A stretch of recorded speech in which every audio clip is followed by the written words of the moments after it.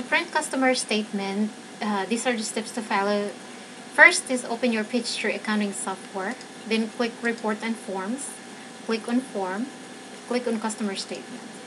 Make sure that these two things are highlighted before you click Preview and Print. And then this tab here allows you to select the statement type, either balance forward or open items.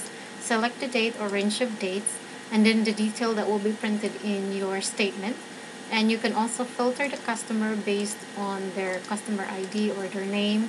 And then you can select delivery method from this list. And then you want to refresh it to make sure that you do have a customer or a data on it. And then specify the printer where you want the statement printed, and then the margins and the number of copies. And you can also test and align it.